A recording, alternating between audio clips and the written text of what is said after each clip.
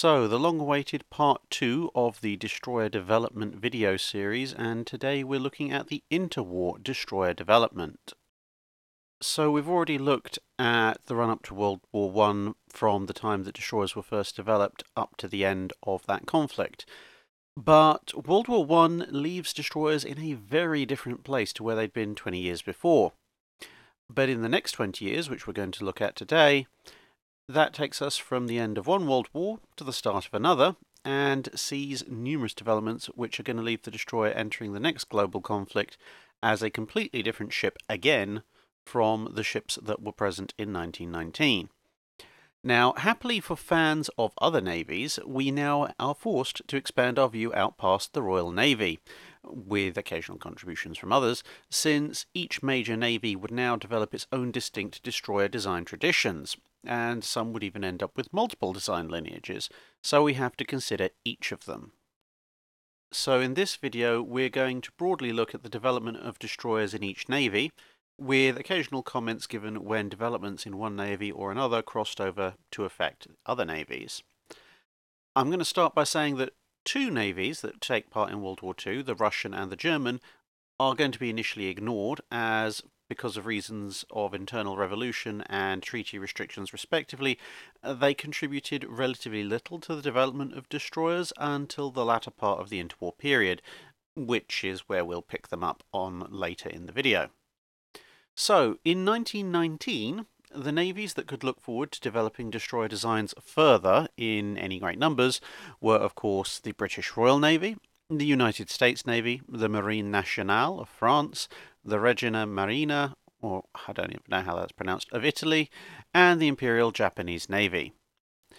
It's worth looking at where each navy was with destroyers at the start of the interwar period before we look at their individual lineages. So your average 1919 destroyer comes in at a standard displacement of between 1,000 and 1,200 tons, with the lower end of the bracket held by the Imperial Japanese Navy, whose current destroyers are still in the high hundreds of tons and will only break 1,000 tons at full load. The heavier end of things was occupied by the French, who'd been forced to build or buy a number of small destroyers during the war, but whose first venture into new destroyers as the war came to a close was the Borrasca class, I think, which was already pushing 1,300 ton standard and hit nearly 2,000 tons fully loaded. This set a bit of a theme, which we'll cover later in French ships.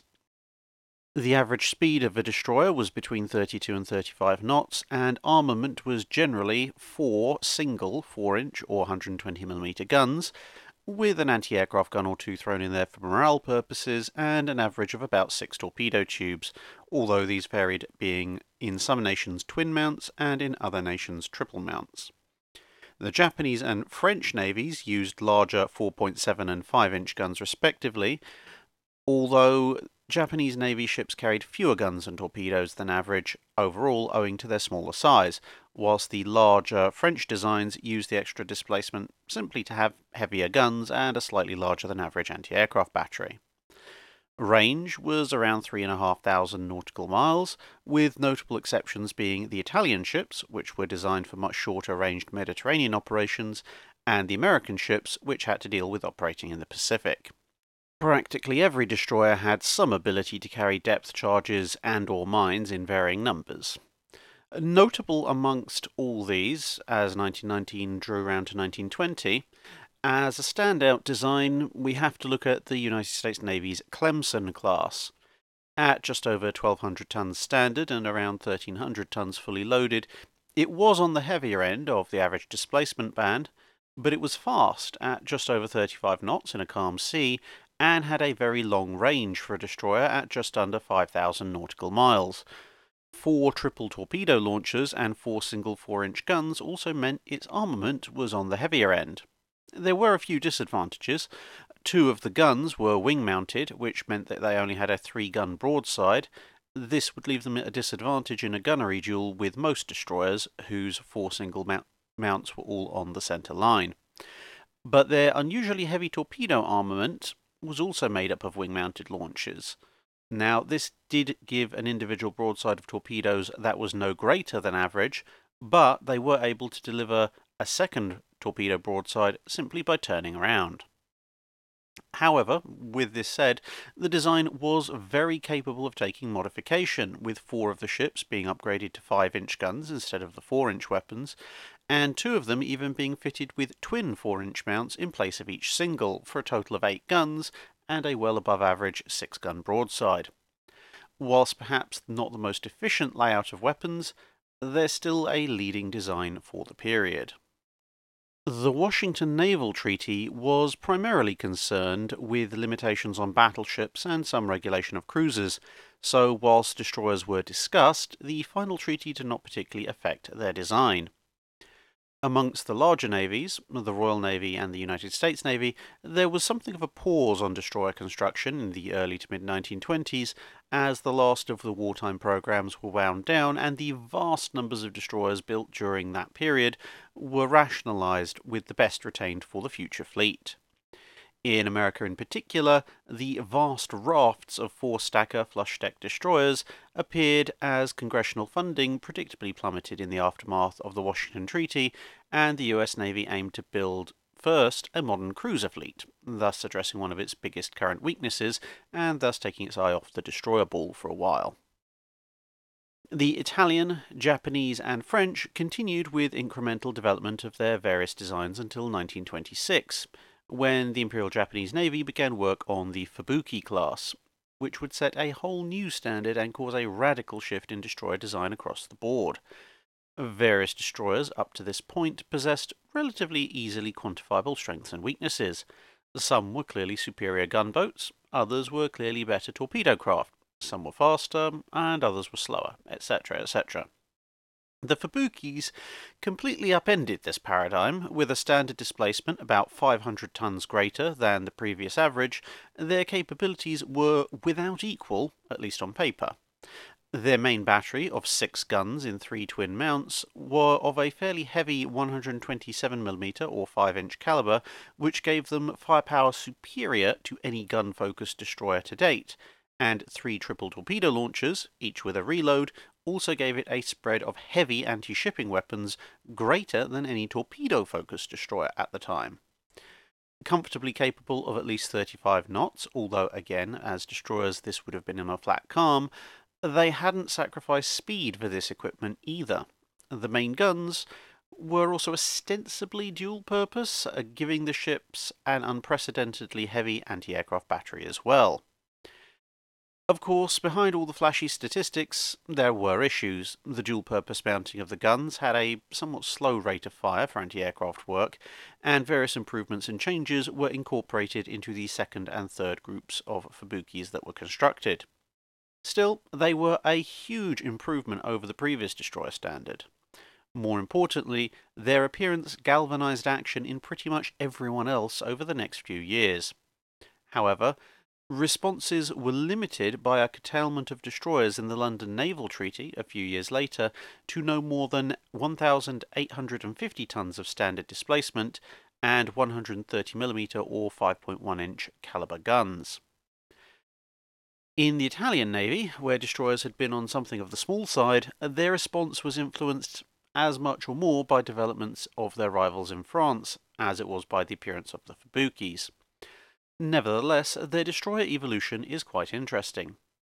A number of small esploratori leggero, or scouting cruisers, had been built in addition to their small destroyers during and immediately after the First World War, and these would now gradually be reclassified as destroyers, as it was clear that their weaponry and size was now below the upper end of destroyer designs currently in service.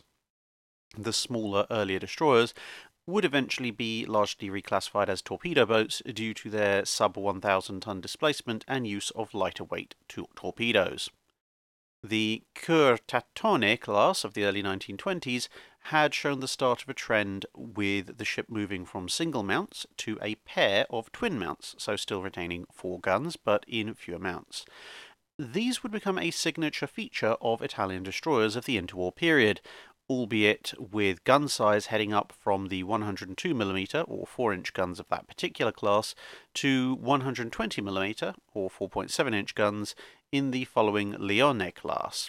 which were themselves originally more esploratori, reclassified during construction to destroyers.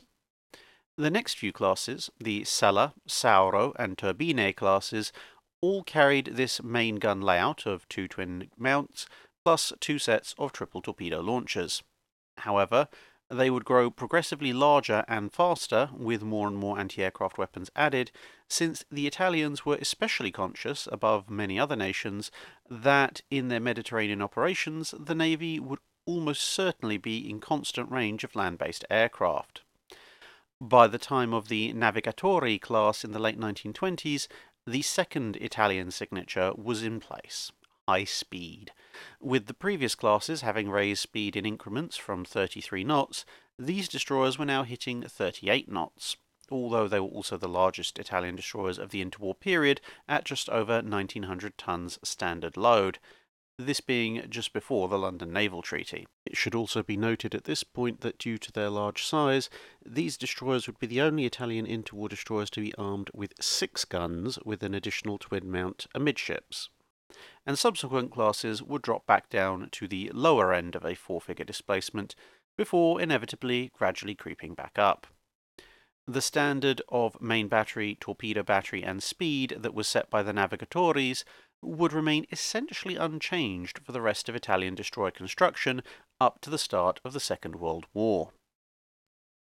Just across a rather narrow part of the Mediterranean Sea, French destroyer design, as mentioned earlier, was already taking a route towards the large and powerful before the Fubuki showed up, with 2 lines of development identified. The smaller Torpille d'Escadre was designed primarily to attack enemy ships with torpedoes and get into melee with similar enemy attack craft, while the larger variant, the Contre-Torpilleur, was, as the name suggests, supposed to provide primary scouting capacity and defend the fleet from any remaining incoming attackers.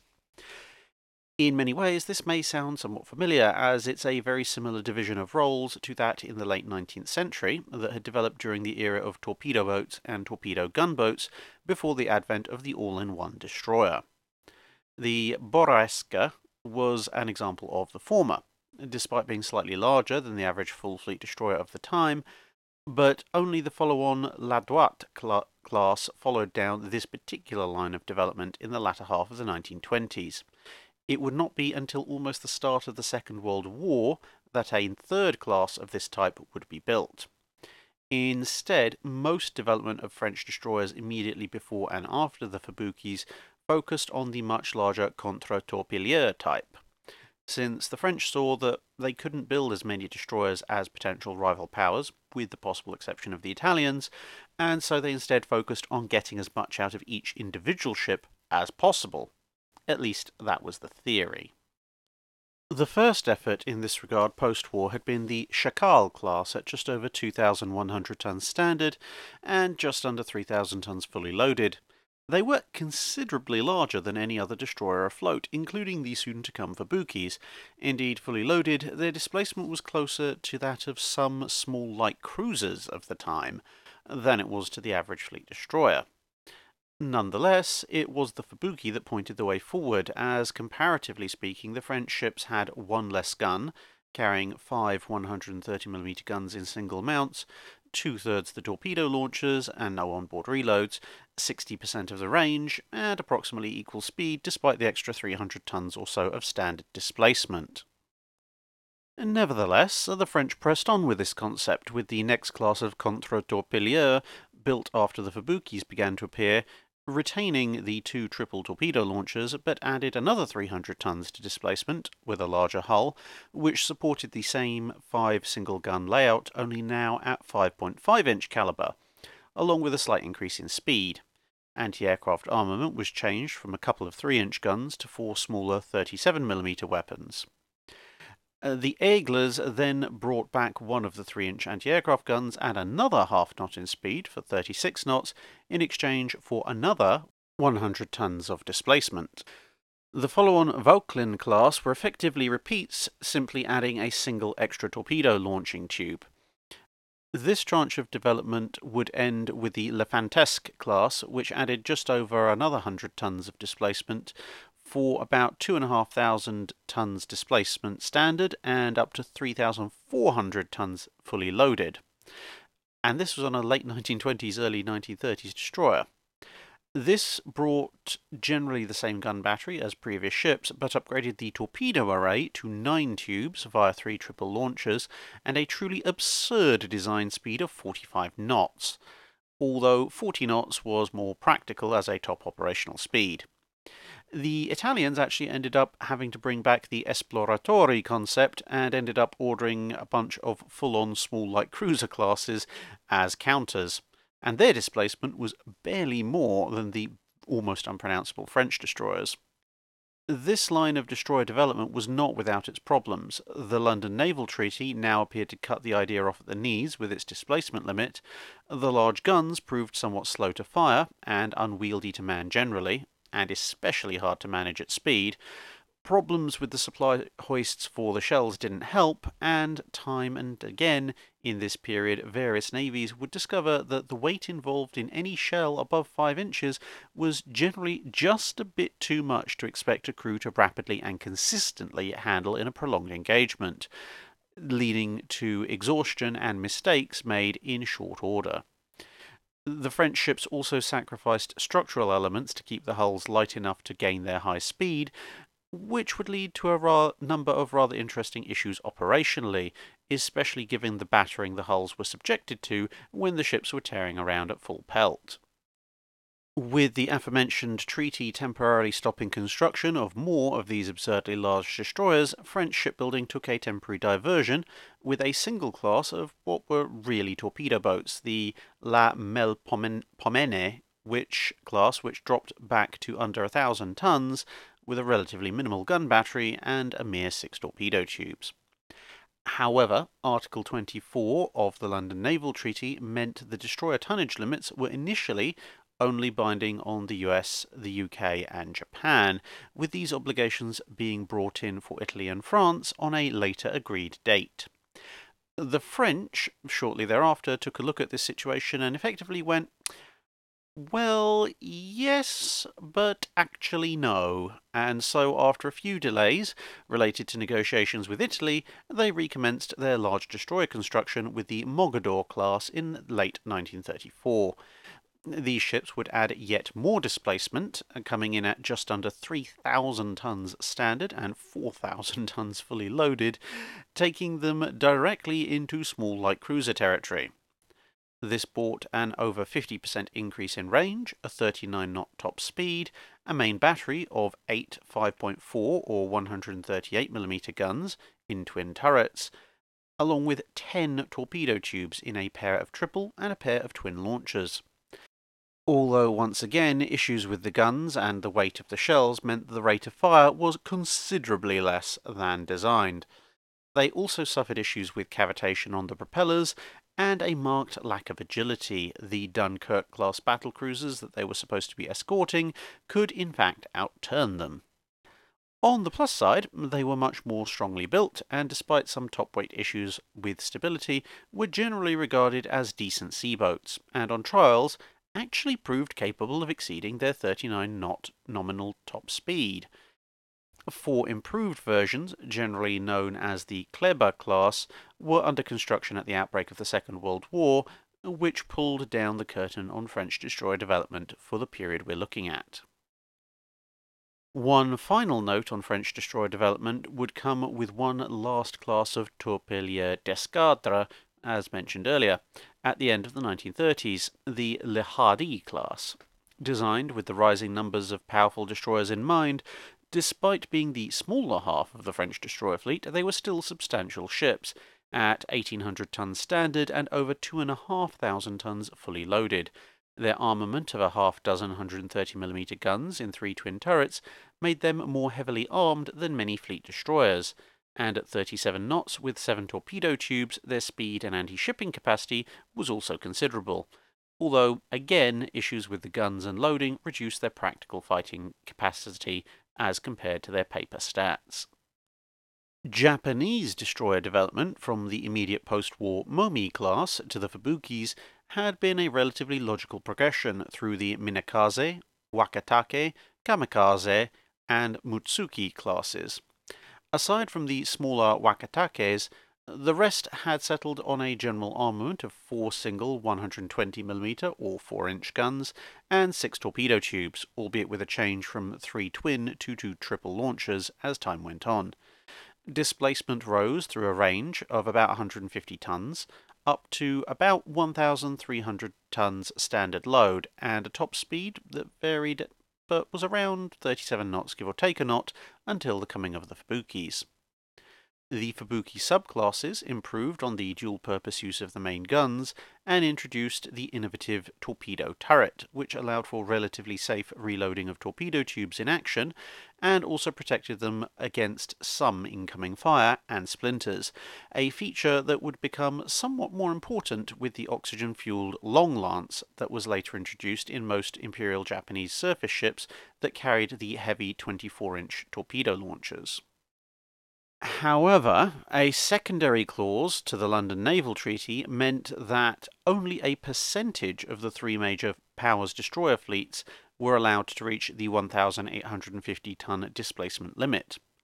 The follow-on Hatsuharas were therefore ordered with the designers tasked with getting everything that a Fubuki had, but on 350 tons less displacement, as a 1,500-ton limit had been agreed for general destroyer design for the bulk of the 3 powers' destroyer fleets.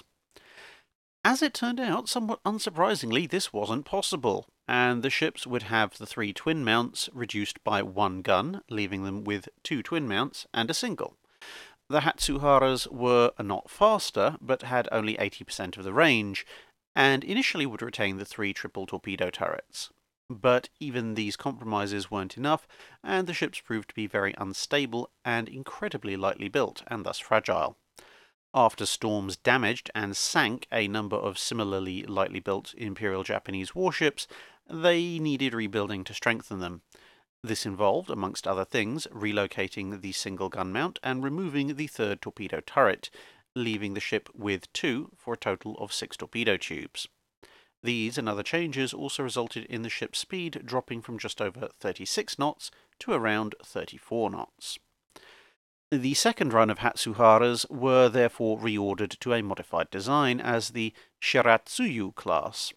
Although technically still bound by the terms of the London Naval Treaty, the Japanese decided, as they would with many other classes of warship they were building at the time, to simply lie and complete the ships at almost 1,700 tons standard displacement. These ships would retain the Hatsuhara's modified 34-knot top speed and 5-gun main battery, but would upgrade the torpedo armament to a pair of quadruple torpedo turrets. Japan then decided to duck out of the naval treaty system entirely, and the Asashio class would see a rise in standard displacement to just under 2,000 tons, with a fully loaded displacement of nearly 2,400 tons. This would buy them another knot of top speed for 35 knots, a near doubling of operational range, and the return of the 6 main gun battery in 3 twin mounts, along with the retention of the Shiratsuyu's pair of quadruple torpedo turrets. The class also saw the introduction of sonar to the Imperial Japanese destroyer fleet. The follow-on Kageros were broadly similar, using the same hull, but learning from the previous class, main and torpedo armament was the same, with slightly more beam added for stability. This pushed the overall displacement up slightly, and Japanese thinking would now diverge, with designs being produced for what was effectively a gigantic torpedo boat, another design for an upgraded general-purpose fleet destroyer, and a third design for a dedicated fleet protection destroyer. But these designs would all be built during the World War II period, and so the Kageros are where we leave Imperial Japanese destroyer development for now. American destroyer development was on a rather different path, since whilst almost everyone else was either trying to replace war losses or modernise a fleet that was consisting mainly of older, smaller and obsolete vessels, the US Navy had so many Clemson and Wicks-class destroyers that even the Honda Point disaster, where over half of Destroyer Squadron 11 managed to run aground in fog, was easily compensated for simply by reactivating additional reserve Clemsons. they indeed did not need to construct additional Clemsons. As a result, no new destroyers were built for the US Navy during the 1920s, outside of wrapping up the last of the Clemson contracts at the start of the period. 12 years after the last Clemsons had been accepted into service, though, and things had changed. The Fubukis, and everybody else's responses to them, were now in service, and technological advances meant the vast swarm of Clemsons were beginning to show their age and approach block obsolescence. As one of the nations bound at this point by the limits of the London Naval Treaty, the new design could not be substantially larger than the Clemsons. Indeed, they couldn't actually even match the Fubukis. For a widespread class of fleet destroyers, they had to squeeze as much improvement as possible into a 150-ton displacement increase to just over 1,300-ton standard displacement. Although in theory they could have gone up to 1,500 tons, they chose for some reason to go for 1,300. However, whilst completing somewhat top-heavy, the resulting Farragut class showed significant promise, being able to reach 37 knots in top speed, again assuming a flat calm, and despite their top-heavy nature, they were still somewhat more stable. Their main battery firepower was significantly increased, with 5 guns instead of 4, an increase in caliber to 5 inches, and critically, all the guns were now mounted on the centerline, resulting in a 5-gun broadside instead of 3. The guns were also dual-purpose and marked the introduction of the 5-inch 38 caliber gun to US destroyers. Although the shorter barrel meant a lower muzzle velocity compared to the older guns, these new weapons fired a far more destructive shell at a considerably faster rate, and were also fully dual-purpose weapons. Suddenly, modern US destroyer design shifted from the bottom of the pile in a surface action to near the top. Whilst torpedo armament dropped from 12 tubes to 8, all 8 were again mounted on the centerline in a pair of quad launchers, thus actually increasing the torpedo broadside by 2, whilst reducing the overall weight of the torpedo armament. The ship's main deck was also much higher than the Clemson's, meaning they took less water over the bows in moderate seas, and could therefore keep up their speed in higher sea conditions compared to the older ships. They also managed to squeeze another 450 nautical miles of range out of improved machinery and extra fuel storage, with the Farraguts starting construction in 1933.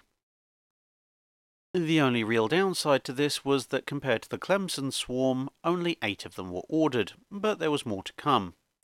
However, before we cover that line of development, it's briefly worth mentioning that the US Navy did try to fill its allocation of 15% of total destroyer displacement, which could be built at up to 1,850 tons of displacement, with the US Navy having watched the Royal Navy's destroyer leader concept and other similar larger destroyer strains developing during the 1910s and 1920s, and so the immediate follow-on to the Farraguts were not in fact successors, but were the Porter class.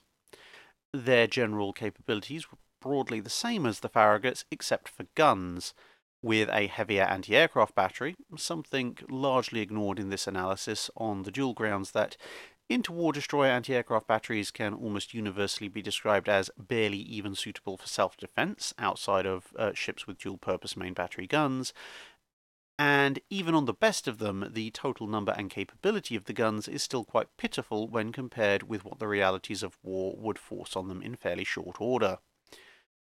Anyway, the other major change with the Porters was the main battery, with an extremely heavy armament of 4 twin 5-inch 38 caliber mounts for a total of 8 guns, laid out like a heavy cruiser or battleship in 2 sets of superfiring mounts fore and aft. However, to save weight, these guns were placed in mounts that were limited to surface action only as built, leaving them to rely on secondary 1.1-inch and 50 caliber weapons for anti-aircraft defense, leaving the smaller Farraguts actually better protected in the anti-aircraft department, although the Porter's surface-to-surface firepower was now considerable. It was not, however, quite king of the gunfighting ring, as the odd choice of using expressly dual-purpose 5-inch 38 caliber guns instead of a longer barrel gun when you're going to restrict the gun to surface action only would mean that a few other heavily armed destroyer designs of the period would possess superior main batteries when it came to surface-to-surface action at range.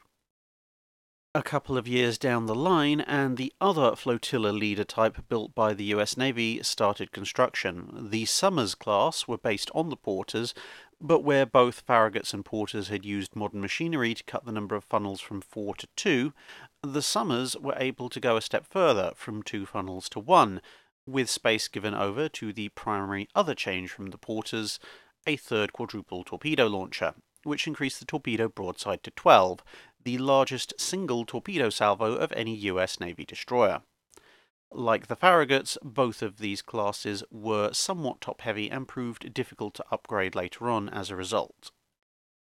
Now, returning to the main line of destroyer development in the US Navy, classes began to appear thick and fast. 1934 would see the start of construction on the first of 18 Mahan class destroyers.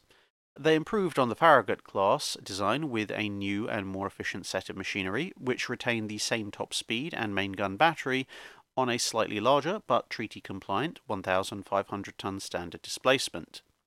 Torpedo armament was increased to 12 with the addition of another quad launcher, but since the ships were somewhat smaller than the Summers class would be, this would see a reversion to wing mounts with one quad launcher on the centerline and the other 2 mounted on the wings on either side, resulting in the same 8 torpedo maximum salvo, but with the ability, like the Clemsons, to wheel about and deliver a follow-up attack. The Mahans also reduced the top heaviness of USN destroyer design, partially as a side effect of trying to clear away unnecessary superstructure to provide better fields of fire for anti-aircraft engagements. The next year came the Gridleys, which, like the Porters, saw improving machinery drop the number of funnels from 2 down to 1. These varied with the pattern established by the previous 2 regular destroyer classes by sacrificing one of the main guns, reducing the main battery down to 4, with the weight savings from the improved machinery and the loss of one of the guns going into yet another quad launcher for a total of 16 torpedo tubes, albeit by reverting to a Clemson-style arrangement with 2 launchers on each side, limiting the salvo to 8 at a time. Some thought was given to using gyro settings to allow the ships to fire all 16 in a forward spread, but whilst a theoretical possibility, gyro set turns of any particular severity and angle were rather unpopular in naval circles due to torpedoes' rather distressing habit of sometimes forgetting to stop turning and thus coming back around at the launching ships. This heavy torpedo battery was partially as a result of a decision that had been taken to no longer include torpedo tubes on US cruiser designs and gradually remove them where possible from existing cruisers. This would reduce the overall torpedo strike power of the fleet compared with the Royal Navy and the Imperial Japanese Navy, which retained cruiser-based torpedoes, unless other ships happened to take up the burden. In the event, these changes undid some of the good work that had been done on the Mahan class, and top heaviness returned to a degree in this particular variant. The changes and improved machinery brought the speed up by just over a knot to just over 38 knots, but also took displacement to nearly 100 tons over the treaty limits. Next up, and built at the same time, were the Bagley and Benham classes, which carried identical armaments to the Gridleys, but differed in machinery. The Bagleys using less powerful engines and being configured for longer-ranged operations, whilst the Benhams tried to combine the Gridley's advanced high-pressure power plant with a range similar to the Bagleys, and as a result, both classes would tip in at just over 1,600 tons. Again, treaty breaking, but by the mid-1930s, such a relatively minor violation was rather easily overlooked given some of the other shenanigans being got up to by navies across the world. 1937 saw the start of construction on the Sims class. By this point, the second London Naval Treaty had actually dropped destroyer displacement limits in favour of a general category of warships defined as having guns not exceeding 6.1 inches and not above 3,000 tons of displacement. However, the Sims class were not any greater in displacement than their predecessors, reverting to the Mahan's 1 centerline and 2 wing torpedo launchers, and reintroducing the fifth 5-inch gun, whilst retaining the new single-funnel arrangement. Below decks, they kept the Benham's high-pressure long-range machinery, and perhaps most critically introduced the excellent Mark 37 fire control system, dramatically improving the lethality of the guns in the kind of swirling melee that destroyers would be expected to fight in. Unfortunately, issues with top heaviness and thus stability continued to plague the US destroyer designs, and the Sims class was coming in at about 10% overweight and thus dangerously unstable. This prompted first a rebuild, which dropped one of the quad torpedo launchers and moved the second torpedo launcher to the center line, which allowed them to retain an 8 torpedo broadside but without a secondary follow-up capability. It also meant losing the fifth gun, and prompted the start of a process that would eventually see the Bureau of Engineering and the Bureau of Construction and Repair merged into the Bureau of Ships within the next 3 years, since poor communication between the two departments was blamed for most of the problems. Without the treaty restrictions, 1938's project, the Bensons, would come in at 1,620 tons, saw the return of 2 funnels, and the fifth gun, again, this time without massive stability issues. Range improved by 1,000 nautical miles to 6,500 nautical miles, and a new torpedo layout was introduced with a pair of quintuple centerline mounts for a total salvo of 10 torpedoes. Machinery was also alternated to avoid the loss of all power to a single hull breach. In parallel, the Gleaves class was also under construction. Originally, these were simply more Bensons, the only real difference being some minor changes to machinery types and the fact that the Benson's funnels had flat sides and the Gleaves funnels were round. Due to their construction period overlapping the start of the Second World War, larger numbers would be ordered to bring up the size of the modern US Navy destroyer fleet. However, as with almost every US Navy 1930s destroyer design save the Mayhans, their stability as a result of top weight was not ideal.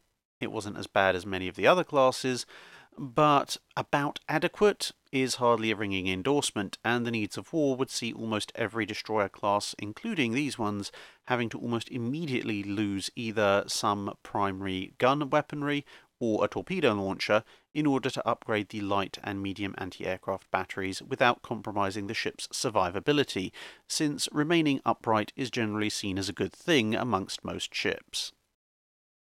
The lessons learned, however, were taken on board for the next class of destroyer, which falls outside the scope of this examination of interwar designs, but which would prove to be even more numerous than the Clemson class.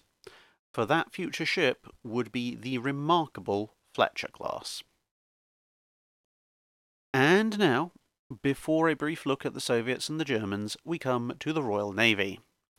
Whilst the Royal Navy also came out of World War I with large forces of modern destroyers, collectively generally put into the V and W classes, due to war losses and a few other issues, it didn't quite have the sheer numbers that the US Clemson swarm presented. And it had its own rather unique design philosophies to experiment with.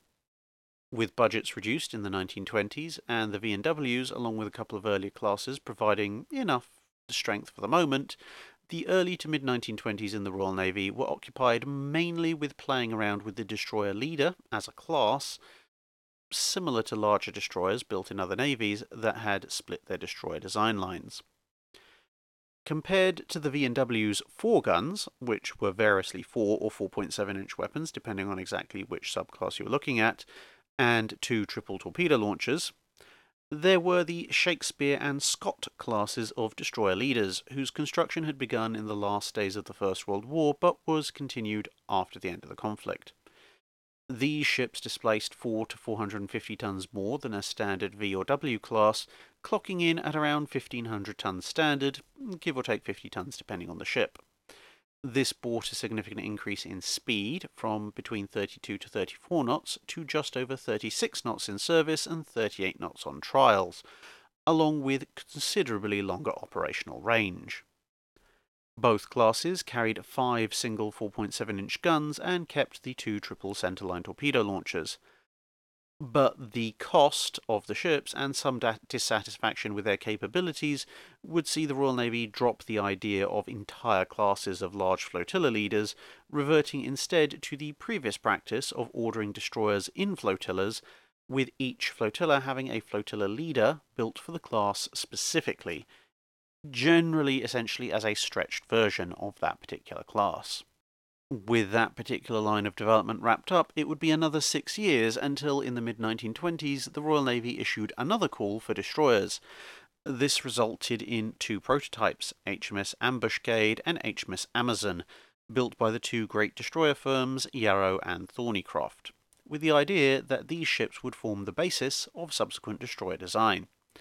Both vessels retained the four single 4.7-inch guns of the later W class, and the two triple torpedo tubes on the centerline, but were able to offer considerably greater speed for barely any increase in tonnage, mostly thanks to improvements in machinery, with both making over 37 knots on trial compared to approximately 32 knots on their predecessors. Although, as with all destroyers from all nations, the practical in-service speed was lower than the trial speed. Using the lessons learned over a couple of years of operation with these ships and watching the debut of the Fubuki's, the Royal Navy's first full post-war destroyer class was the A and B class, made up of two flotillas, one with all the names starting with A and the other with all the names starting with B, plus two additional ships for the Canadians. And, of course, a flotilla leader being built for each flotilla. Compared with the two prototypes, the A and B class carried about 150 tons more displacement for a standard displacement of 1,350 tons, and for this they achieved a significant range boost to 4,800 nautical miles, which was actually competitive with American destroyers, whilst accepting a drop in speed to 35 knots. The main battery remained four single 4.7-inch guns, but torpedo armament was improved from two triple to two quadruple launchers on the centerline. The two flotilla leaders were slightly different. HMS Codrington, the leader of A flotilla, was almost 200 tons heavier, which bore flotilla leader accommodations, almost 3 knots more speed, and a fifth gun, whilst HMS Keith, leader of B flotilla, was only about 100 tons heavier than the average B destroyer, and carried no extra weapons, as unlike Codrington, she used an identical hull to the regular, or private, ships, as they were called in the Royal Navy. It simply just had more superstructure. The latter approach was not seen as a great success, as it turned out there was something of a lack of space. The other major differences in the classes were that the A's carried minesweeping gear, whilst the B's carried sonar and depth charges.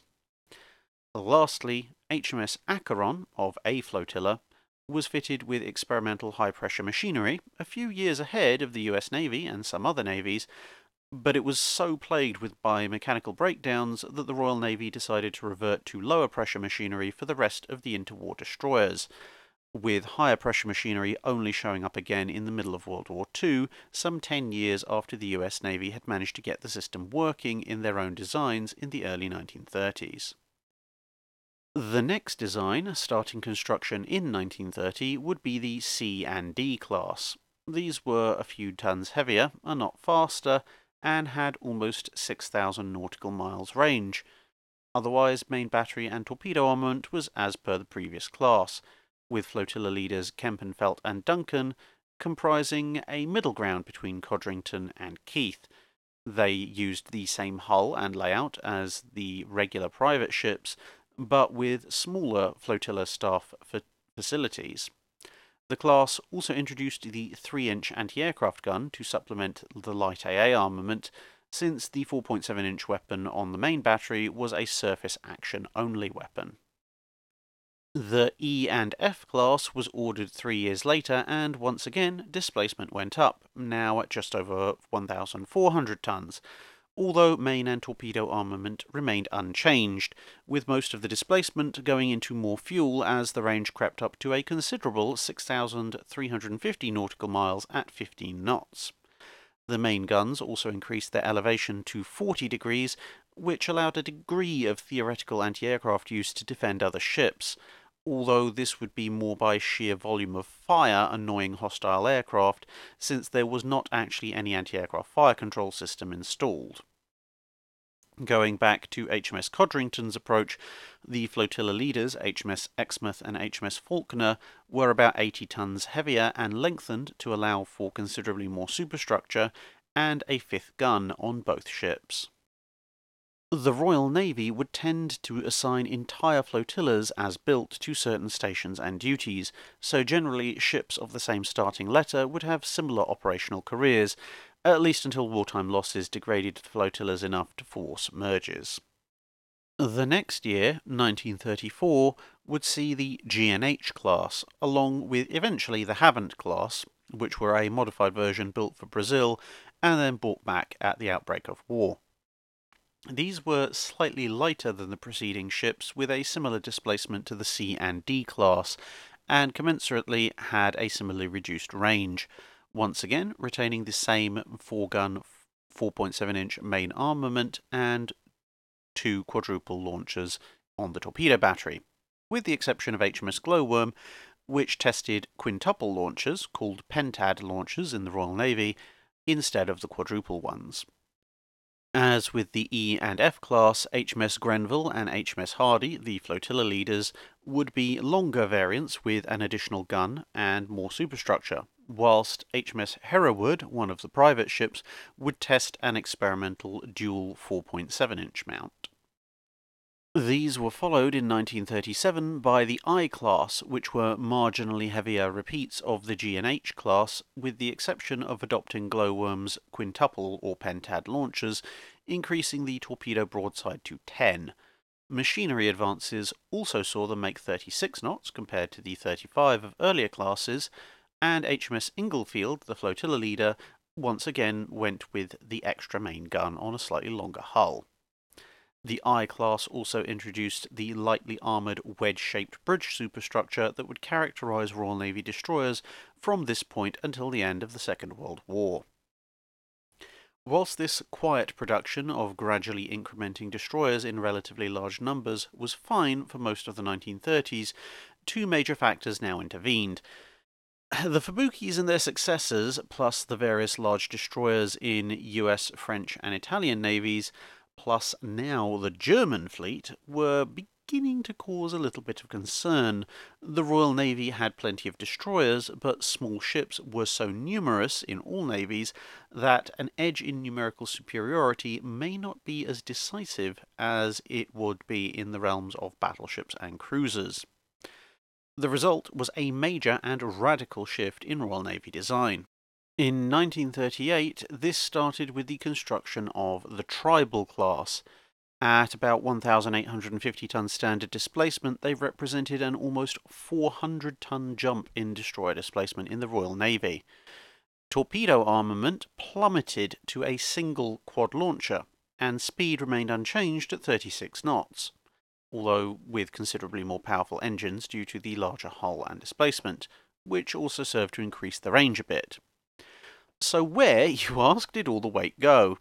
It went into a massively increased battery of 8 4.7-inch guns in 4 twin mounts, double that of previous Royal Navy destroyers.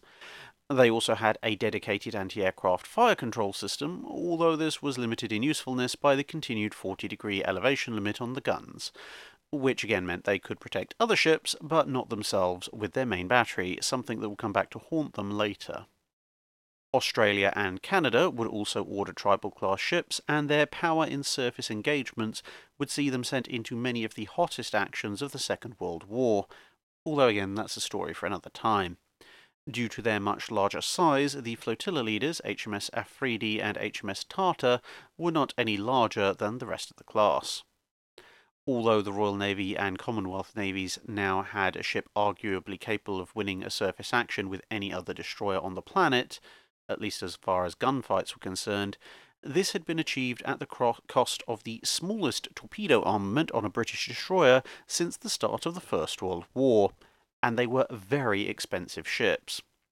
So the next class built, the JK&N class, would change things up again.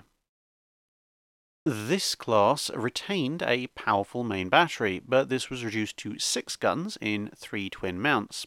Lessons learned from the tribals saw new machinery layouts, bow forms and structural elements, allowing the ships to drop about 150 tons of displacement, which was considerably more than just losing one turret. And in exchange, they regained the second torpedo mount and the return of the quintuple or pentad launcher, restoring the 10 torpedo broadside in addition to the heavier gun armament. The only downside was the main battery was still limited to 40 degrees elevation upon completion. Once again, flotilla leaders HMS Jervis, Kelly, and Napier did not substantially differ from their fellow destroyers. The last class of pre-war Royal Navy fleet destroyers would be the L&M class. At 1,920 tons, they displaced even more than the tribals. The gun armament, however, remained 6 4.7-inch guns in 3 twin mounts, but these were now fully enclosed, gained an additional 10 degrees of elevation to 50 degrees, and a more lethal, heavier shell. Although still not as good as the twin 5-inch 38 mount in the anti-aircraft department, the new mount was reasonably capable, especially when compared to almost any Axis destroyer. Torpedo armament dropped back to 8 torpedoes in 2 quad launchers, and in the event construction during wartime would lead to a number of these ships completing with 4 twin 4-inch mounts instead. This slightly lessened their anti-surface firepower, but dramatically improved their anti-aircraft firepower, as these smaller twin mounts were capable both of firing much faster and also capable of tracking and elevating much more rapidly. In surface actions, their individual lack of lethality was somewhat compensated for by the rather worrying level of firepower they could sustain. Theoretically, on a good day, capable of pumping 160 rounds a minute in the direction of whichever unfortunate soul was at the other end of the target sights. All subsequent fleet destroyers of the Royal Navy would be wartime builds and thus out of the scope of this video. However, the last destroyer class of any sort that bears mentioning at this point is the Hunt class. These were part of the Royal Navy's programme of escort building in 1939 that also gave us the Flower class, the Hunts being larger escort destroyers and thus not intended for fleet work. They reverted to a much smaller 1,000-ton displacement and a lower top speed of just over 27 knots, which was more than enough for convoy escort and anti-submarine work. A much shorter range of 3,500 nautical miles was also accepted, as they would be operating mainly in coastal areas or near ports, or else on somewhat of the more direct convoy routes. As designed, they were supposed to carry 3 twin 4-inch mounts, a few AA guns, and plenty of depth charges and their launchers. No torpedoes were deemed necessary, since their targets would be submarines and aircraft. Unfortunately, the first ships were badly overweight and had to drop one of the twin mounts. The next wave corrected this and retained all 6 guns, followed by another batch destined for the Mediterranean, where encounters with Italian surface vessels were considered far more likely, and so a pair of torpedo tubes were fitted at the cost of one of the gun mounts, taking guns back down to 4. 2 of the last Hunt class, which were classified as Type 4 Hunt class, were somewhat different ships built by Thornycroft, and as a result, at almost 200 tons heavier, carried a significantly heavier armament that included all 6 main guns, 3 torpedo tubes, and a boosted anti-aircraft armament. That brings us to an end of destroyer development amongst the major navies of the world, with continuity in design across the interwar period. Now, Germany was left with almost a joke of a navy by the Versailles Treaty, and so their destroyer development, somewhat unsurprisingly, came to a screaming halt. However, the Germans had developed the torpedo boat concept as an ancillary to larger destroyers during World War I, and these small craft would continue development post-war, as they were allowed to build ships of this type up to an 800-ton displacement limit. Annoyingly, Germans would label most of their craft as the insert year here type, but this reflected the start of the design period rather than the actual build or commission dates early on, so the first 2 classes developed in the 1920s, the Type 1923 and Type 1924 torpedo boats, didn't actually start construction until 1925 and 1927 respectively, with the bulk of the classes coming into service about 2 years after the hull was begun. The Type 1923 worked off the last high seas fleet designs and was generally slightly larger for better seakeeping, but otherwise similar in specification, with an average, if technically slightly treaty-breaking 850-ton standard displacement, giving them a ship capable of between 32 to 34 knots in a calm sea, and a rather pedestrian main battery of 3 single 105mm guns alongside a pair of triple torpedo launchers. Range was extremely limited at only 1,800 nautical miles. Overall, they were actually approaching the size and displacement of some of the smaller legacy destroyers present in some of the other navies, but were significantly less capable. The follow-on Type 1924s were supposed to be generally similar, but with 127mm or 5-inch guns, somewhat ambitious on a ship that was still only just over 900 ton standard displacement, but would in general actually receive improved 105mm guns. Notably, these ships also used the slightly smaller 500mm or 19.7-inch torpedoes, as opposed to the standard 21-inch and heavy 24-inch torpedoes that were used by most other navies.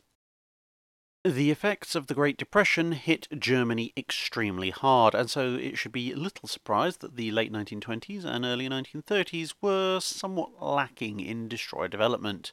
Torpedo boat development only picking up again in the late 1930s with the Type 1935 torpedo boat, which helpfully began construction in 1938. This vessel was actually smaller than its predecessors. At just over 850 tons standard displacement, it was, nonetheless, slightly faster at 35 knots, but carried effectively nothing in the way of main armament, being equipped with a single 105mm gun and a few anti-aircraft guns. It retained the 2 triple torpedo tubes, now using the more standard 21-inch torpedo, and could also carry quite a few mines. These were accompanied in the same year as by the related Type 1937s, which were generally similar, but had slightly more range and seakeeping in exchange for a few dozen tons more displacement. Both classes featured new high-pressure boilers, which proved somewhat temperamental, to say the least, but with their lack of any real gun armament, they were perhaps the truest throwback to the 4-decade-old torpedo boat concept, and would still see service in the Second World War. The next class, the Type 1939 or Elbing class, would follow the inevitable design trend of most destroyer types and actually be competitive with many smaller and older destroyers, despite theoretically being a torpedo boat. But as their construction started in 1940, they will be in the next video on this subject. Complicated high-pressure machinery with a tendency to spontaneously disassemble itself unless the machine spirits were properly appeased would also feature frequently in the main line of German fleet destroyer development. The development of these ships would kick off in the mid-1930s, with the primary expected opponent at the time being France, which of course had gone down the route of very large destroyers or small light cruisers with a very poor disguise. As such, the Type 1934 destroyer, which thankfully actually started construction in 1934, immediately clocked in at just over 2,200 tons standard displacement and over 3,100 tons fully loaded, only slightly less than contemporary French vessels. Somewhat unsurprisingly, for a design that was both a bit of a rush job and the first fleet destroyer that Germany had built in almost 2 decades, they had several flaws aside from the engines. Their seakeeping was poor, thanks to a knife-style bow that let a lot of water over the forecastle at high speeds, or in moderate seas, and their range was relatively poor as well, at under 2,000 nautical miles, as a result of having to retain about a third of their fuel as ballast after stability issues showed up in service, to the extent of use all your fuel and there's a very good chance you're returning to port upside down. However, they could reach 36 knots, and their primary armament of 5 single 127mm or 5-inch guns would put them in the upper bracket of gun-based destroyers. A respectable 2 quad torpedo launchers maintained a decent anti-capital ship capacity, And their anti-aircraft armament was also unusually heavy for a pre-war destroyer design, with 4 37mm cannons in a pair of twin mounts and 6 single 20mm cannons. The next year would see the Type 1934As begin construction. These were generally similar, with almost all changes aimed around improving stability and seakeeping. In this regard, the efforts were only partially successful, owing to several measures contradicting each other. An improved bow shape was offset by modifications to the stern, which were designed to improve the turning radius and raise the stern deck somewhat higher than water surface level, but also had the effect of forcing the bow lower again, which negated much of the benefit from the improved bow shape. These counteracting lifting forces also then exerted significant rotational force on the ship's hull amidships, which would in turn then require further reinforcement as cracks began to develop in service. One ship, the Z8 Bruno Heinemann, would also test the 150mm or 5.9-inch guns that were intended for later German destroyer classes. Given the chance for a clean slate design to address the issues surrounding the previous two classes, German designers would next submit the Type 1936, which, again, was helpfully actually built in 1936. They increased standard displacement to just over 2,400 tons, with full load being about 1,000 tons above that. Whilst the temperamental machinery was still present, range also increased a bit, creeping over 2,000 nautical miles for the first time, and the armament was also left alone. Most of the changes made compared to their predecessors were again in the hull, cutting down on top weight and radically changing the shape of the bow, as well as widening the beams slightly. These changes in design finally gave the Germans a destroyer that wasn't either trying to tear itself apart simply by moving, or immediately trying to join the U-boat corps at the first sign of a wave, and so could be considered to be the first generally successful German interwar fleet destroyer design. Of course, having finally made something that worked, they had to go and ruin it. They did this with the Type 1936A or Narvik class, which would start construction in 1938 and 1939. Displacement went up again to around 2,600 tons standard and nearly 3,700 tons fully loaded. Speed remained at around 36 knots, whilst range increased to about 2,600 nautical miles. And anti-aircraft batteries and torpedo batteries were initially the same as previous. So, where's the flaw, you ask?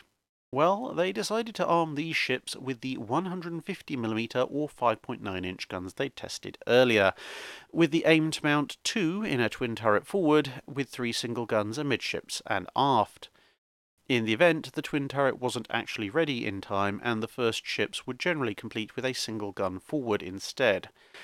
Unfortunately, whilst the twin turret, when present, had a limited dual-purpose use, thanks to a 65-degree elevation, this heavy armament undid most of the work they'd previously put into improving stability and seakeeping, with the bow twin turret especially, when installed, making the ships very wet, helped only slightly by the fact that at least the turret was fully enclosed, so everybody else got damp socks instead of the turret crew. This feature rather unsurprisingly limited their speed in any kind of significant sea state, and made them somewhat less than ideal gun platforms, and their rate of fire was also somewhat lacking thanks to the rather large shells needed. Albeit that the gun as a whole weapons system didn't have quite as many issues apart from weight of shell as compared to French super destroyer guns. So the rate of fire was still at least better than that. The next class of destroyers planned was cancelled by the outbreak of World War II, and a modified version of the Narviks would be the first German ships built during the Second World War. It bears mentioning at this point that as gun sizes crept up in destroyers across various navies, one often unmentioned point is how the guns were aimed. At the start of the interwar period, this was often done by hand with minor assistance from various mechanisms. During this period, powered training and elevation mechanisms were introduced, which allowed the gun to be turned and the barrel raised, respectively, with significantly less effort needed from the crew, and in most cases significantly faster movement, which would improve combat capability.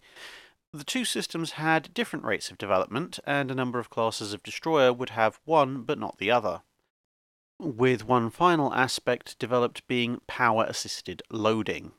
Full introduction of these three systems was first seen commonly in the US Navy, with the French and German navies notably being somewhat behind in this regard, despite their use of the largest guns for destroyers of the period. The Soviet Navy is the last that we will cover, and like the Germans, had to start fleet destroyer design in the 1930s, albeit thanks to the country catching a bad case of communism and the associated civil war symptoms, and so they hadn't built much of anything in the 1920s, not even torpedo boats.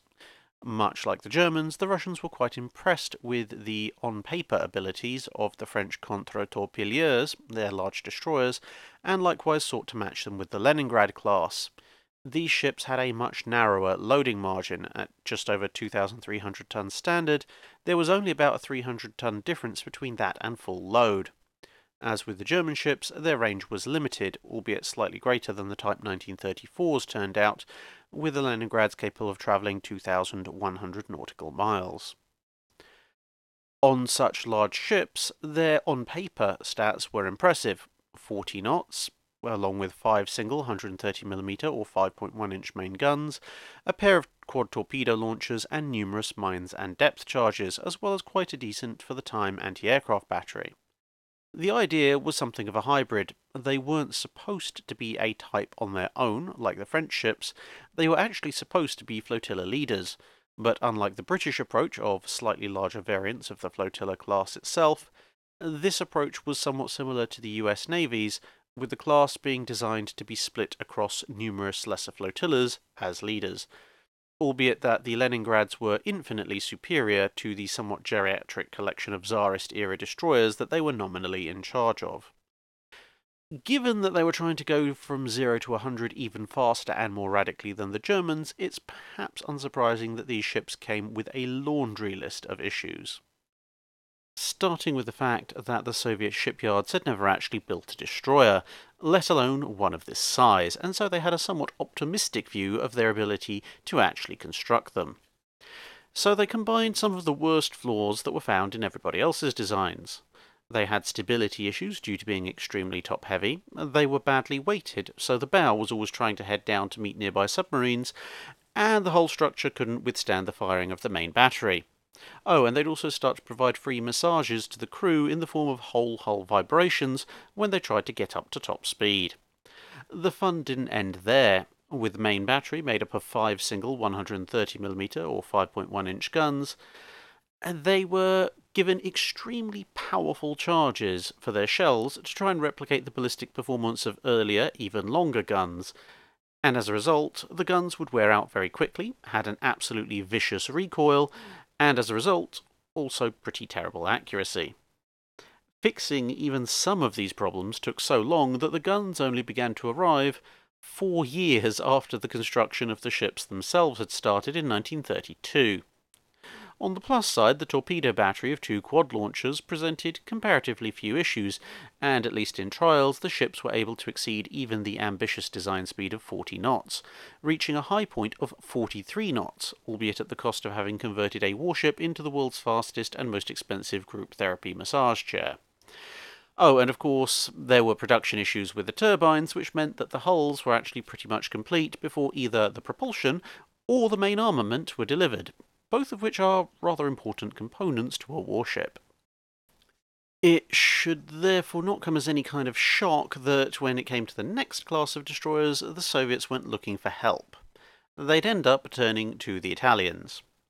This would also bring about 2 lines of design: the main development path for Soviet destroyers henceforth, and a couple of single experimental ships, which we'll have a look at a little bit later.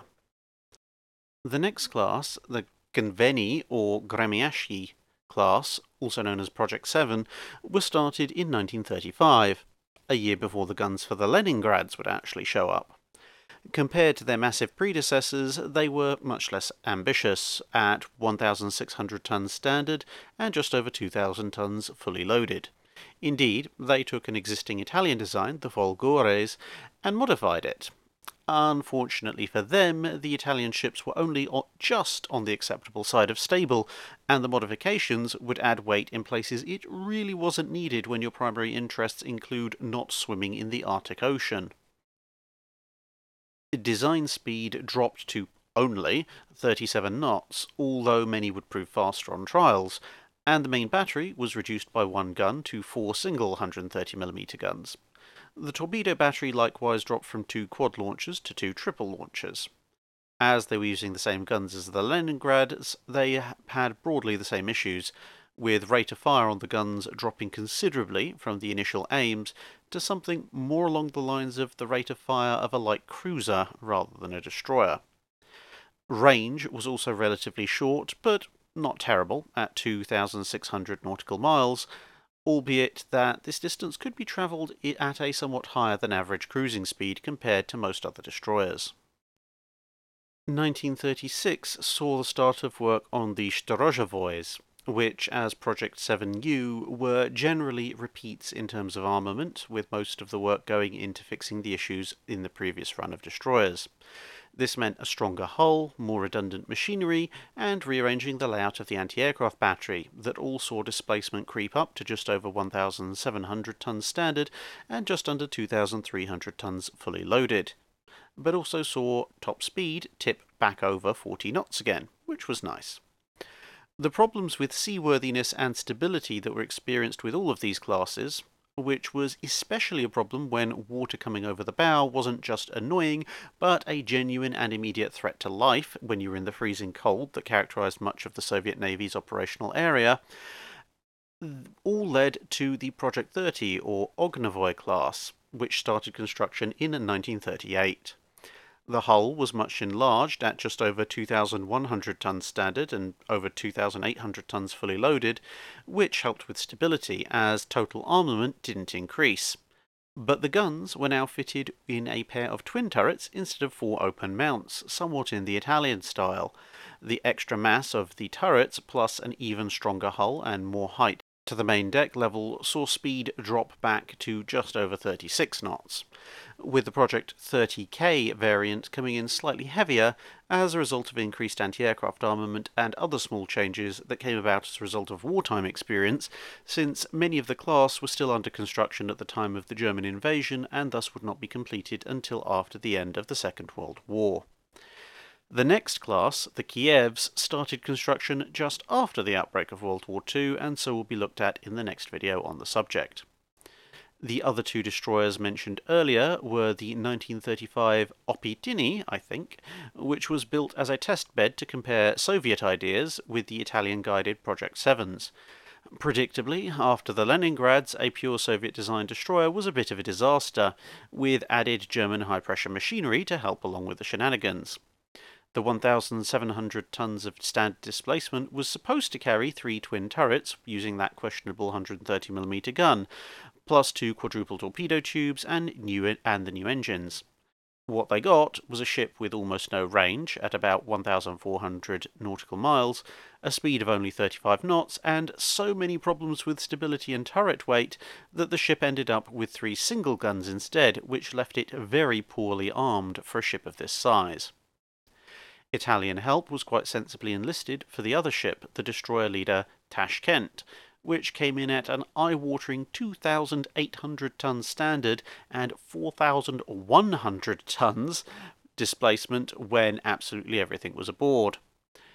Packing in over a third again more engine power than you'd find in a town-class cruiser, the ship was designed to top 42 knots, sail for over 5,000 nautical miles, and carry 3 twin 130mm turrets, 9 torpedo tubes in 3 triple launchers, as well as many mines and depth charges.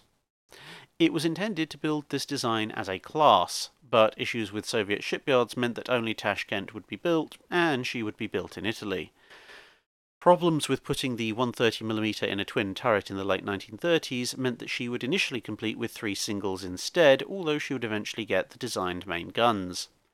However, apart from the construction issues themselves, she was also too big and expensive to ever form a justifiable line of destroyers, even destroyer leaders, given that they were coming in to the same weight and size category as a number of contemporary light cruisers, but with nowhere near the combat power.